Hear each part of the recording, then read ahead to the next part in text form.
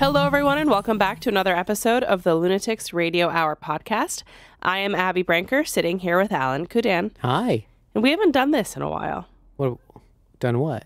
Today we have a Campfire Tales episode for you. Do you remember that series that we've that's cool. Abandoned and left for dead? Hang on. It was not abandoned.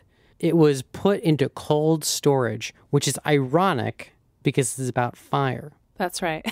So the premise of our Campfire Tales series is that we are going to present to you stories that play with darkness in their own way. They're not tied to any unifying theme. They're just really good, well-written stories, very well narrated, kind of similar to if you were sitting around a campfire, right? And people were taking turns telling stories. Yeah. That's the vibe. That's fun. Yes.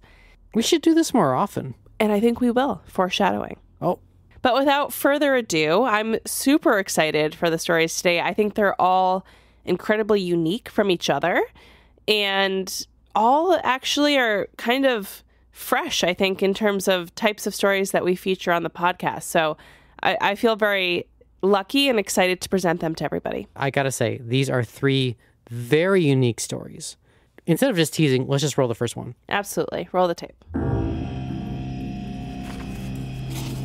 Lakeland, written by Mariska Pichette, read by Michael Grosser. You might think there's no way to survive in a landscape of exposure. Scrub grasses, icy tarns, bare rocks only fit for lichens. What could live in this barren world? And what could it possibly eat? Birds are dissatisfying, rodents unappetizing. No, here in a district regarded for its wilderness, there is only one meal able to sate us. You will not find us hunting. Looking at us, you won't find us at all, until it's too late. I am not the only thing that moves in the fells unseen. Lingering under two still waters, my view ripples across grasses and rocks. From my position, I can see across the rugged peaks, out to the gaping edge that claims all failures. This privileged spot contributes to my success. I never lose a catch. Mist gathers along the ground and the banks of my tarn, and there I see them. Clods, creeping on rooted legs, spindly white. Some no larger than pollywogs, some the size of quail eggs. Some masquerading as hares, twin tufts of heather pretending at ears. They creep and roll and dig in the earth, and after ages of watching I know what they prefer. Rain is no issue for them, slickening their roots so they can slide away from the rabbit holes they cover, take advantage of the mist to twist and break an ankle. They come in all kinds of weather, our prey. Resting under the gently lapping waters, I feel them. Boots strike soil. Clods settle into place next to rocks and holes and roots. As one, we wait. We're not in direct competition. Each of us plays to our strengths here at the base of the sky. A solitary hiker, poles gripped in hand, slick with moisture. Red jacket like a streak of blood in the mist. They cross the fell confidently, ignorantly. A clod shifts, exposing a depression that wasn't there before. The hiker's foot catches. Their voice croaks briefly, stifled by heavy clouds. Earth rises before they can right themselves, climbing their leg and filling their face with choking mud. Wet and cold and alone the clod's prey sinks under a herd of hungry grass. A soft mound marks the place they were. I spin lazily under my surface, waiting for the next one. The clods catch the most. Their tactics are simple, instinctual. I ignore my closest neighbors most of the time, look to their hunting for entertainment the rest. On clear days they are almost inert. With no sign of another hiker, I swim to the other side of the tarn and watch the rocks. The rocks don't lie in wait like the clods. They are listening. Still until voices, still until footsteps. Ambush predation is the nature of granite and shale. I rarely see their victims. Watching under the water, I see only the hunters, leaping down the fell, cracking from the bedrock to roll into action.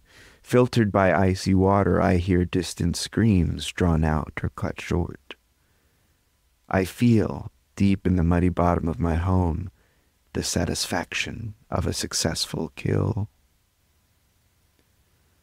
Rain passes, wind whips. Some rocks detach themselves, but if they hit true, the storm absorbs the sound. As the day fades into afternoon, the sun sheds glorious light on my waters.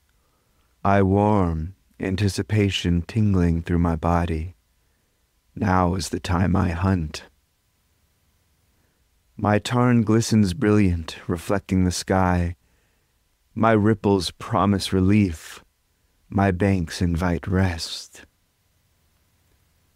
Sometimes there's just one who stops, sitting down to gaze across the surface. Sometimes a group. I rarely manage to catch more than a couple, but one is all I need to sustain me for a year. Boots grind against gravel. I hold still as they stop, set down all they carry. When they bend to remove their shoes, I've already won. Toes grip mud. Fingers tickle the warmer waves at the edge. Hunger stirs my core. I wait until the hiker leans close and tastes my tarn, regarding their face in its pristine reflection. They don't feel my fingers sliding through the mud to circle their feet.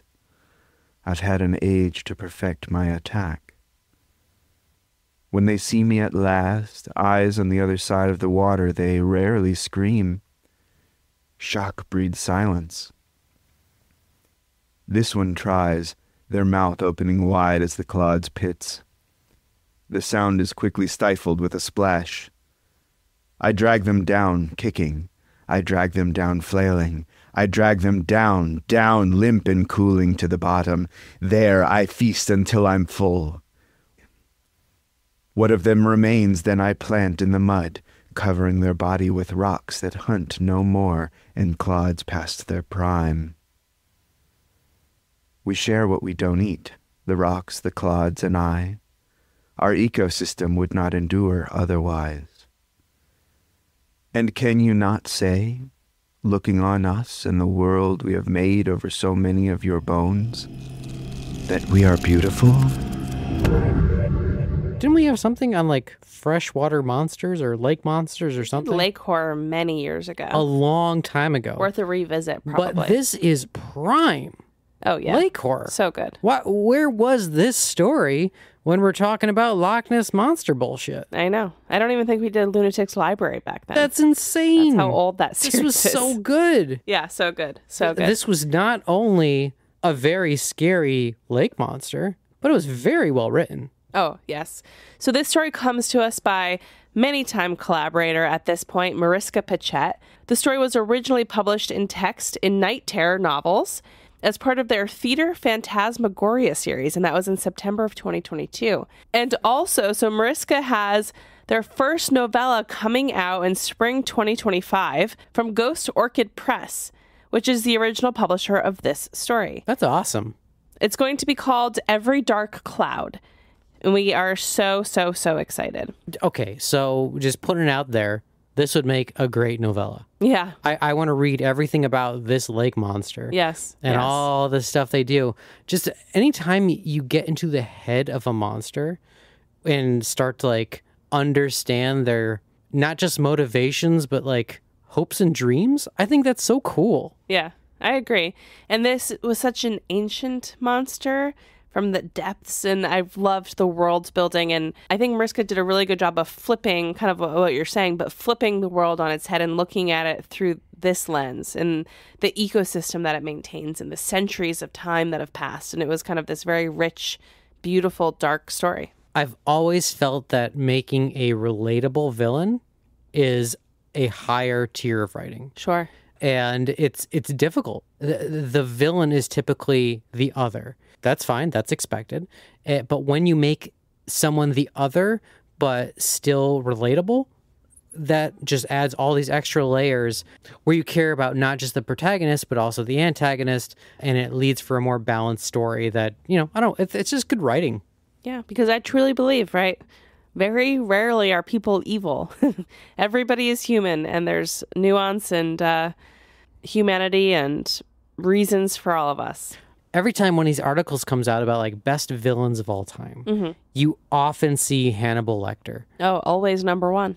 And that is because he is, I don't know, some people call him an anti-hero, but that's not true at all. He's just a straight up villain that has relatable motivations to the point where he sometimes helps the protagonist. Every so often when you have a villain that you can empathize with, it just changes the entire dynamic and makes the whole story more complex. And we have a fucking ancient lake monster and we're feeling those vibes. So that's cool.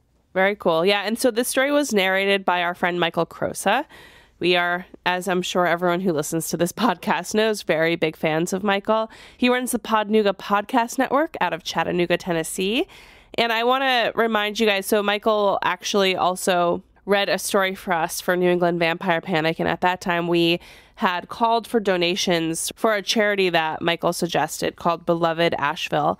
And I just want to remind everyone that there's still a lot of need for all of the flooding and the storms that have hit this country this year. So we will leave a link in the description of this episode as well, especially as we're getting into the holiday season. And I know there's so many different places to donate and give back to, but Beloved Asheville should be on your list of contenders for sure. Yeah, Michael is just like one of those great people. And without people like this, just the world would straight up collapse. So thank you, Michael, for everything that you do. Your personal content is incredibly wholesome. Yet here we have you joyfully voicing a primordial lake monster that, feasts on quite innocent people. So thank you for everything that you do. Thank you, especially Michael. Supporting this podcast. We appreciate so in it. turn, we're going to support you and you can just save the world. There you go. There you go. All right. Well, without further ado, we have 2 other stories in the queue. Shall we get to the next one? Please do. Roll the tape. Here we go. Black tea, cream tea, chocolate tea, mud, written by Elu Carroll, read by Denali Bartow. In Golden Boar, there lives a good wife. She knows she is good because she can feel the nail sticking out of the hole in the nape of her neck. The nail tells her she is good, and so she must be. When the traders came, they brought with them ships full of tea and finery, and the good wife bought up a larder full of teas and foreign ingredients for baking. It is in this way that she keeps her husband happy. She has been keeping him happy for as long as she can remember, and the rounded mound beneath her dress tells her that she is happy too. She is different from her neighbors' wives. Her skin is not the same rich gold as theirs, and her curves are not curves really, besides the one in her belly, on which she places her hand. It whispers to her, soon. It has been whispering soon for as long as she can remember. When she sleeps, she is a bird, and she visits girls with golden skin. She can feel their pulses slow as she drinks them. Oh, how she loves the shallow rise and fall of their chests towards the end. She strokes them soft as a feather, and all is still forever. But she is a good wife, and good wives do not dream of golden women, so she forgets the dream and instead goes about her chores. She makes pretty the beds and mends her husband's clothing. When the mending is done, the good wife ventures out into the garden to pick potatoes and fresh vegetables. Her husband is fond of hearty meals. She watches as he eats them, and warmth swells in her chest. Her own plate is always empty, but she does not hunger for food, for she is a good wife, and her only hunger is to make her husband happy. The neighbors, dressed in their finery, with blushing cheeks and smiling faces do not look at the good wife when they leave their house and board the carriage that waits for them. She does not envy their leaving, for she is a good wife, and a good wife wants nothing more than a home and a husband. The nail in her neck tells her it is so, and so it must be. When the neighbor's daughter, with her dark eyes and her golden skin, pulls the carriage curtain just so, and gazes timid across to the good wife feels a tremor in her chest. When the neighbor's daughter, with her dark eyes and her golden skin, closes her eyes, long eyelashes casting long shadows across her cheek, the good wife remembers her sleeping, the way her mouth hangs open just a little, the way her chest rises. No, the nail in the nape of her neck tells her, you do not know the hidden places of her, for you are a good wife, and a good wife thinks only of her husband. The nail in her neck tells her it is so, and so it must be. In the morning, she wakes her husband with a pot of black tea as rich and flavorsome as his soul, which must be rich and flavorsome, because she wants nothing more than to keep him happy. He drinks deeply and tells her that she is a good wife, and she will always be his good wife. The good wife breathes deep and is happy. Her womb whispers, soon. As he leaves, she kisses his cheek and promises she will wait, right here, until he returns. The good wife places her hands on her stomach, arranges them gently, prettily, and waits. Her husband shuts the door behind him, and the good wife watches him leave. She is still by the door, hands crossed about her belly, when the neighbor's daughter comes up the garden path. The good wife sees her through the window, and her palms grow damp. It has been hours since her husband left, and will be hours still until he returns. But she told him she would wait, and so she must. The neighbor's daughter, dark-eyed and golden-skinned, dithers in front of her door. She raises her hand to knock 3 separate times, but her knuckles never quite meet the wood. The neighbor's daughter shakes herself and looks up then. She jumps when her eyes meet the good wife's, who is standing so still and so solemn that she might be a statue, carved for her husband's pleasure. The good wife swallows, wets her lips, but the other woman, with her dark eyes, flees back down the path and does not look back. When her husband returns in the afternoon, the good wife serves cream tea with cakes and scones fresh from her oven. She makes them like the traders tell her, and they come out warm and soft. She takes a crumb from the plate, and it melts in her mouth at first. And then it burns her. She spits it out, because it is her husband's, and she is a good wife, and good wives do not steal from their husbands.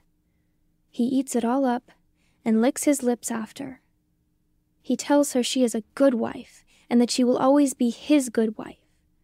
The good wife is happy, because her husband is happy, and guilt pools thick in her belly. She should not have taken the crumb, and she should not think of girls with dark eyes and soft golden skin. As her husband reads in his study, the good wife stands behind him. She cups her belly, and her womb whispers, soon. The good wife is happy with her husband. She places a hand on his shoulder, and her husband looks up at her through thick lashes. She feels the look, heavy in her stomach, and knows that she is wanted. Before bed, the good wife gifts her husband with a thick, rich tea of chocolate and cinnamon. He drinks, and his eyes warm. He tells her that she is a beautiful wife, and that she will always be his beautiful wife. He takes her in his arms, and she is filled with him. The good wife does not know where he ends and she begins, and this tells her she is happy. When she is so full with her husband, the good wife does not think of dark eyes and golden skin. The good wife thinks only of her husband, his long fingers, his large hands. Hands which travel to her face, close upon her neck. His fingers graze the nail, but he does not notice. She is his, and it is in this way that she makes him happy. And he is very happy. Again, his hand finds the nail, but he does not notice. He is close, and she is happy. But the good wife wants to be closer, wants to pull her husband up inside herself and hold him in her swollen belly like a babe. In this way, they will both be happy. One last time, his fingers hit the nail and it slips from the hole with a liquid thump. The good wife pales. Her fingers sharpen and she feels as if she might once have been a bird. She looks down at her husband and he is happy. Her fingers move to his stomach and press deep until the red wells up. It is in this way that she makes him unhappy. The good wife remembers the hammer and nail, the look on her husband's face when he caught her, not yet a husband then, but a boy, hungry and wanting. The once good wife remembers feathers and golden women with soft, soft skin, her neighbor's daughter in the carriage, her neighbor's daughter on the path, her neighbor's daughter at the door, her neighbor's daughter in her bed with her, her mouth hung open. The once good wife pulls her fingers from his navel and up. She knows she is not a good wife, and she is not good because the hole in the back of her neck is empty. The hole in the back of her neck tells her that she is not a wife, and so she must not be. She remembers the taste of metal and salt when she looks down at her husband. She has been keeping him happy for as long as she can remember. His hair is peppered with gray, no longer the young man who caught her and held her down and hammered the nail into her nape, the iron biting and taming and cold. The mound beneath her dress is still, too still, and tells her that she was never happy. She is different from the neighbors' wives. Her skin is not the same rich gold as theirs. Her curves are not curves, besides the one in her belly on which she places her hand. It stays silent. It has been silent for a long, long time.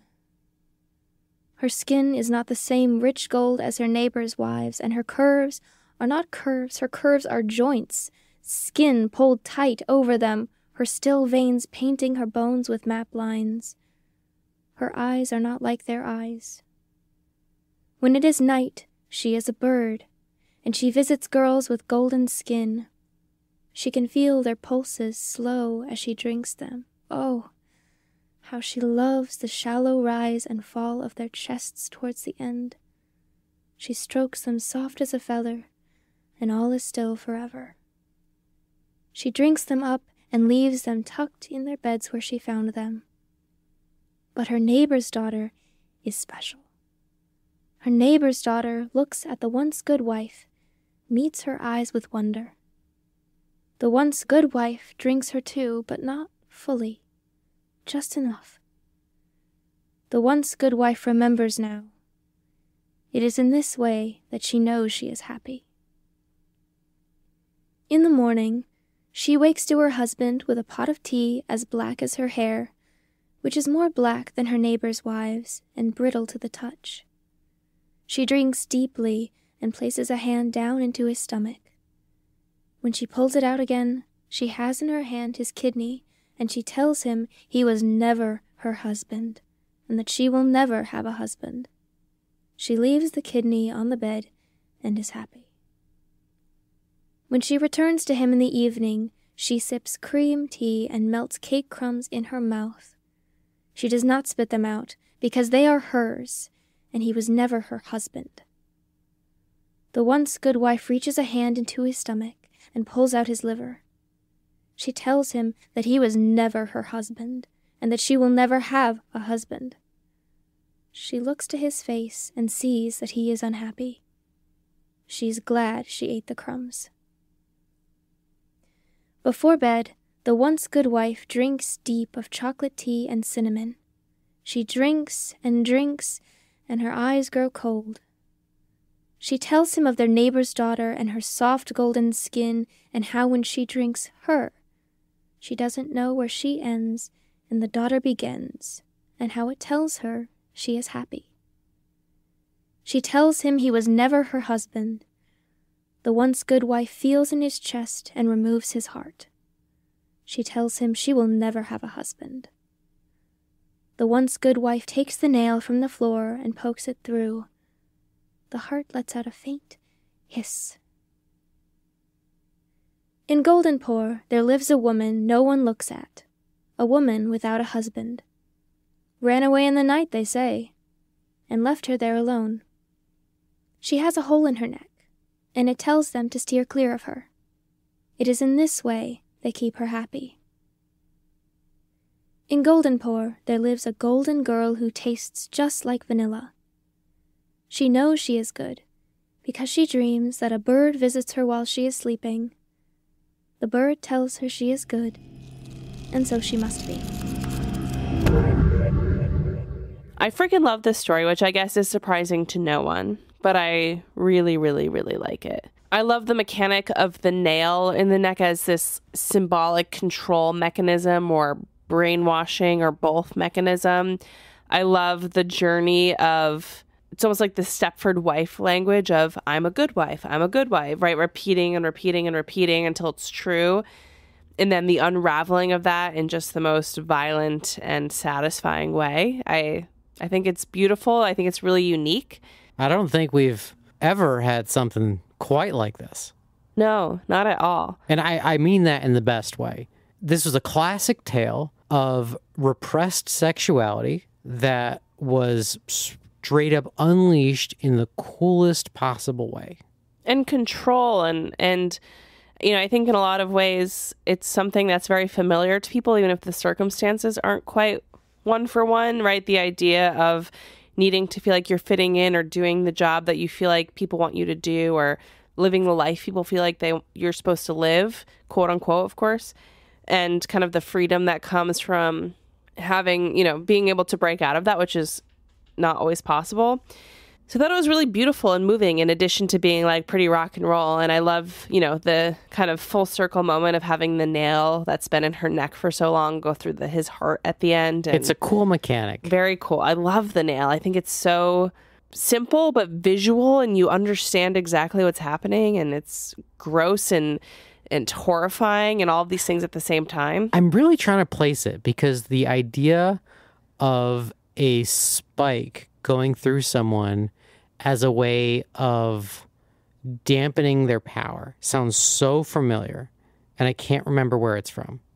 I don't know. It doesn't ring a bell for me in that lens, but to me, it kind of just reminds me of, you know, almost like medieval torture of like... Oh, I'm sorry. It's the opposite. I'm thinking of Brandon Sander's Mistborn. Okay. Where they put spikes through people through certain organs. Yeah. And depending on where the spike is, it actually amplifies their abilities. Seems like a risky little game, though. I mean, sure, but this is a fantasy setting, right? It's all magic. And all of these spikes are done in, you know, ritual format. Sure. And by removing the spikes, you actually kill the people. Very cool. But regardless, having spikes through people as a way of restraining them, not only, I mean, I don't know, that's honestly quite biblical. It is. Yeah, for sure. You know, if we may be a bit on the nose. That's Spikes 101. There you go. The originator. This story was narrated for us today by Denali Bartel, who was a film student at Brooklyn College, majoring in screenplay writing. When they're not busy working on scripts or projects, they enjoy participating in Brooklyn's vibrant art scene and performing poetry from their new book, Laundry Day, which of course we will link below. I thought Denali did just a perfect job with this story, and I'm very, very interested to check out Laundry Day and keep kind of getting to know their work, but beautifully narrated. And this story, of course, is from Elu Carroll, who has been featured on this podcast before. And this story was previously published in Kaleidotrope last year and was included in Tours.com must-read short fiction list for September 2023, which is amazing. Cool. And Tor.com is now reactormag.com. But as always, we will link everybody's social handles on social media and links to their work in the episode description because we're such big fans of these folks and we encourage you to go out and interact with their stuff and keep supporting indie artists along the way. This story just had such unique world building. I'm like really curious if this is, I'm wild assumptions that, that this is not part of a larger piece. But this author's writing style, I'm kind of hoping that it's like some kind of like larger universe where, you know, other works still have this type of mythos. Because I think it's super, super cool. I agree. I think it's beautiful and very poetic. All right. And we have one final story, which is, I would say, the least Lunatics style. What? But give it a chance. It's got a lot to say.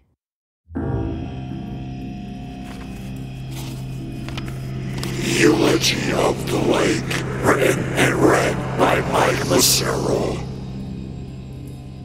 I spent all my childhood summers at the Hospitality Creek Campground in Williamstown, New Jersey. Back then, it was a family business, passed down by 3 generations of people who lived on the premises in a log cabin.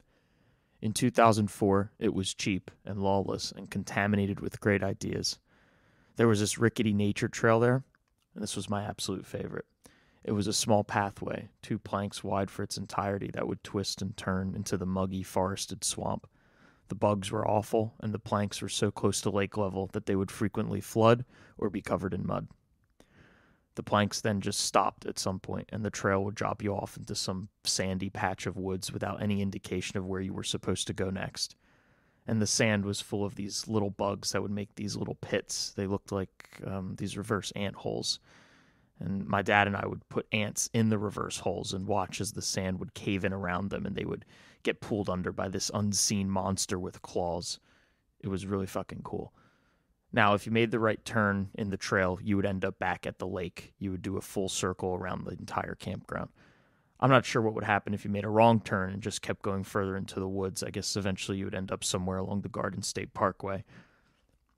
Now, these are the strongest memories I have of Hospitality Creek, walking that nature trail and going in circles over and over again until sunset. I haven't been back, though, since around the 2010s. The last time I went, I was a sophomore in high school. I brought a girl, and we got bored, and then we ran back to my place to have sex for the first time before my mom got home. I chickened out anyway, so it didn't matter. I should have stayed. The campground had been bought out at this point, years later, by Yogi Bear's Jellystone Park. I have never heard of these guys, but apparently they are a corporate campground chain, and they're the largest one around. They own 75 campgrounds across America. I remember I expressed disappointment to my neighbor about this, and he said, well, the owners are happy. They sold the place for $3 million, and they moved to Florida. So this year, I decided to return to Hospitality Creek to see what was old and what was new. I think, firstly, just to get an idea of what's changed, I should break down the guest and membership fees at Hospitality Creek. So, at Hospitality Creek, a day pass was originally $8. That gave you total access to the picnic grounds. It gave you access to a pool, a beach, a lake. There was a small activity, water park kind of thing, an island to fish off of, and there was the nature trail I talked about. So, for around $15 an hour, you could also rent boats to take out onto the lake. And for a little extra, you could even rent a ping pong table. You could play some arcade games. You could, purchase some terrible food. It was like hot dogs and really good fries. And you could get like ketchup in these little paper cups. When I was getting older, that entrance fee, it rose to $10, and then it climbed to $12 at some point. There were also yearly swim club memberships that I recall being somewhere around a couple $100 a summer, like $300 or something. So that would grant you day access to the campground and its amenities at any point over the summer, so you wouldn't have to pay every time you go in. Now, with Jellystone acquiring the place, a day pass has now risen to $36. And the swim club memberships, they're only valid on the weekdays now. So if you want to go during the weekends when you'll probably be like off of work and you'll be, most available to take your kids, you got to pay like another premium. So a $36 experience at Jellystone is no better than a $12 one at Hospitality Creek. I would actually argue it's worse because upon entrance, there's these ceramic and inflatable Yogi Bears and boo-boos and picnic baskets, and now these things adorn the entire campground. But other than, sprinkling in some really dumb Hanna-Barbera aesthetics, Jellystone has massacred Hospitality Creek. The lake has become a shadow of its former self. The old Hospitality Creek Lake, it felt like Williamstown's answer to like Action Park or something.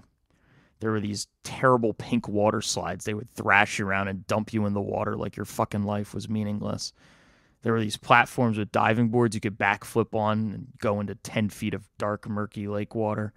there was this terrifying rope swing that I didn't even have the balls to try until I was like 12. First, you had to climb onto this metal staircase that was like rusting. It was full of tetanus. While you were walking up the stairs, you had to drag this large knotted rope behind you. It was like you were leashing a giant. Then you had to jump off the stairs and hoist yourself onto this rope midair, or else you would just get dragged into the water. You'd hit a piece of wood, or you'd slam back into the tetanus metal stairs. It was incredibly violent, but the threat of injury really enhanced the feeling of accomplishment I had when I finally got my ass on that rope swing and I soared into the air. Now all of this is gone. It's replaced by this inflatable cornucopia of water slides and trampolines that Jellystone calls the Whibbit. It is big and green and resembles a severely disfigured frog. And when you're on this Whibbit, you need to wear a life jacket. And, the Whibbit seems fine enough, but this looks like something, you could buy at, like, Lowe's. And, I'm not going to wear a life jacket at Hospitality Creek. That's ridiculous. I mean, maybe I'm psychotic, but I just miss when this place was dangerous. And safety aside, Jellystone has just removed stuff for no good reason. The wooden water wheel, this was Hospitality Creek's unofficial mascot. They used to have this water wheel that was in a field. It's been torn down and now it's replaced with a photo op opportunity. There's a wooden cutout of Yogi Bear. You can stick your head next to him and, pose for photos. The trail's been closed. It's not gone, though. They kept the entrance, which was an old bridge that overlooked the creek. But the first few planks that would lead into the swamp, they've been ripped up. They've been removed. Now only their pylon stubs kind of remain there. A yellow construction sign now reads trail closed, but they didn't bother to raise the entire thing. Like, I looked ahead, I could still see the winding wood path disappear into the marsh. They only took out the first few planks. So the only thing between me and this trail was a thick puddle of mud, and I didn't go through that. Jellystone did leave something behind. They left the swimming pool exactly how they found it, all the way down to the old Hospitality Creek logo. The logo of Hospitality Creek had the old water wheel in it, and there's a ceramic tiled version of it. It sits carved into the concrete at the bottom of the 3-foot section. Now, when I wasn't even 3 foot tall yet, my dad would teach me how to swim by going underwater with me to touch those tiles. I remember how they felt, too. They'd feel different than the concrete. They felt smooth. And I don't know. I wonder why they kept that part if they're going to tear everything else down. But part of me thinks they just didn't bother to empty the pool and replace it with a ceramic version of Ranger Smith or something like that. So I walked around Hospitality Creek at dusk, and I think about what this campground meant to me and why I felt so strongly about slides and water wheels. And I realized with some fear that maybe this is the first time I've ever felt really old in my life.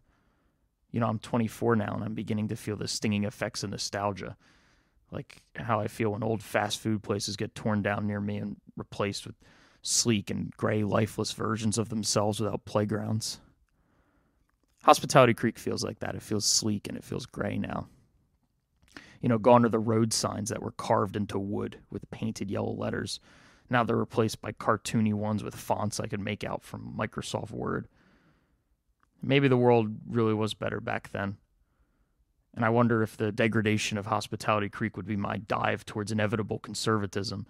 When are all my outlooks going to become watered down to back in my day arguments?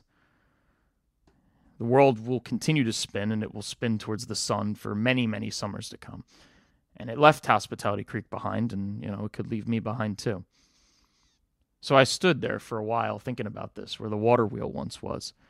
And I watched these kids as they cannonball and backflip off the Whibbit. And I watched them make all these new and happy memories of their own. And I think, nostalgia does not hinder their enjoyment at all, because they don't know it yet. And that's the worst part of nostalgia, is making you think that you know better than others. They probably do not remember a time before the Whibbit, even. And if they do, they'll probably prefer these inflatable thrills over a rope swing that could have easily paralyzed them. Maybe someday they'll close the Whibbit, too. They'll also deem that unsafe. Maybe they'll close the lake altogether and ban swimming because it's filled with germs and brain-eating bacteria. And maybe these kids, they'll become parents and they'll think sadly to themselves, what happened to the death-defying Jellystone Park that I grew up with? And, maybe they'll tell their kids how good they had it. I have my own theories, but tell me why you think this story exhibits the history of horror.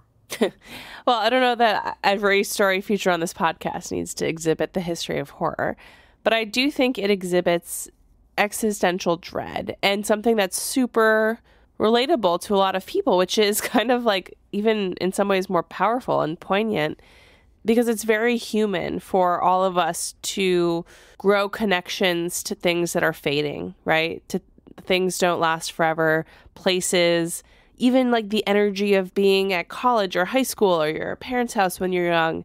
Everything changes and nothing lasts, and you get to a point in your life where you leave home or you graduate school or whatever, you move apartments, and that phase ends. And things don't always end when they're ready to end or when you're ready for them to end or when they're bad, right? Sometimes good things end and then you have to miss those things. And that's like a super human, relatable mini tragedy in some ways, right? And so the reason this story really resonated with me is because there is a place that my family has actually gone to every single year of my life. Me and my sister are in our 30s now. Her husband comes, Alan comes, we've had friends come. It's very simple in its execution of a family trip. I would say it's a comedically small cabin on this plot of land that has many cabins. Oh, that place. And we go multiple times a year. And we all it's so small. Bunker in together and light fires and swim in the ocean and cook meals. And it was built in the 1920s. And it's very charming and was very, very special to all of us. It's comedically small. Yes, and I the think so. ocean is 50 degrees. Yeah. Okay. Well, for me, it was very important. And it was something that felt like home, almost more so than any other place, because we've gone there more than my parents have lived in any single house or anything else like that. And it was always owned by a family, right, that we knew very well. And last year they sold it and it became very commercial and very expensive. And they renovated these cottages from the 1920s and everything changed, and we didn't return. And it was the first time in 30 something years that we didn't go to this place and have this experience in this kind of very simple communal lifestyle for, a few weeks or a week or whatever it was. But it was a big deal. It was a big deal. And it was really sad. And it wasn't sad because it's a tragic thing and there's lots of things in the world, obviously, that are worse than that. But it's very rare, I think, for families to have a place and a vacation and a ritual that lasts that long. Now that you mention it. But it was super special and important to us, and now it's gone, and that's just how the cookie crumbles. And, we're very grateful that we got those experiences for so long. But it doesn't mean that it doesn't feel like a loss. And the reflection of like a commercialization of a part of the world that for a long time felt very pure, and so I think that's a lot about what this is about too. It's about that feeling of nostalgia, of course, which Mike talks about directly in the story, but I think it's also in a lot of ways, of course, about kind of the loss of simplicity or purity and this need for expansion and growth, and it's living in a capitalist society. I think it is one of the most adult and wonderful things to have something that is so, so dear to you and then let it go. I feel like this is something that everyone has experienced in one way or another. You have this recurring bit of comfort, something that you associate with home, and then it's gone. Either it's a place that's gone away, it's a person that leaves your life, it's all these things. But to not look at that with the sense of loss, but instead to look back at it and smile and be like, man, that was great. I feel like that is one of the most beautiful moments in life. And it's rare. I'm actually getting a little bit emotional as I'm talking about this because this was such a special, magical place. I know what this place meant to you. And one of the people that I met there many, many years ago recently passed. And so when our friend Mike Massera wrote and recorded and gave us his story, in time for this episode, which was well before that news came in, I don't think he realized how poignant it would feel for me now. I had a feeling this was going to come up. And it honestly, I'm sure the Germans have a word for this feeling of being able to look back at something, nostalgic and not look at it with a sense of loss, but look at it with a sense of love. Well, it can be both things. I think it can be an acknowledgement of how you're going to miss something so much, but your memories are all fond. Mm-hmm. I also really love how Mike narrated this story, which he also wrote, but he has a way in this narration that feels, because obviously I think the story is quite personal to him, but it just feels like he's talking to someone directly. It just feels like you're in conversation with him. It's kind of this casual storytelling style, and I thought it was perfect for Campfire Tales, right? The premise of us all sitting around together listening to these stories. But it also just felt quite unique and intimate, which I really loved. This was really special for me. I know Mike as, a talented narrator, actor, a crew member. He's a very talented guy, but I didn't know that he was a writer. And that the fact that this is the first thing that he whipped out as a writer is really, really special. Mike is an incredible writer. He's very, very talented. And we've discussed some really cool story ideas together. Mike isn't a horror, I don't think he loves horror as much as we do or loves writing it. Okay, Mike's canceled. But he kind of meets us halfway with stories like this. And he's very good at dissecting humanity and analyzing it and bringing it to people in kind of a very personal way. So, Mike, thank you very much for your words and your narration and a very well-timed... You hit Abby right in the feels, Mike. I hope you know what you did. And of course, our friend Mike Massera is one half of Beach Therapy, which is a very talented band. Check out Parking Lots. Abby loves Parking Lots. Love it so much. Check it out on Spotify. We're big fans. We'll link everything below, of course. But thank you to all of the writers and narrators. I really enjoy these episodes, and as I kind of hinted at earlier, there will be more coming in 2025 because I love giving kind of because I do think it's super important to give a stage to our horror writer community. Or that's not always just tied to a theme. Talented writer community. Yeah. Who knows? Because apparently Mike doesn't write horror despite being dangerously handsome. Oh, there you go. Well, as always, thank you guys so much for being here. We hope you're all doing well and hanging in there as best as you possibly can. And we'll be back soon. Bye. Bye.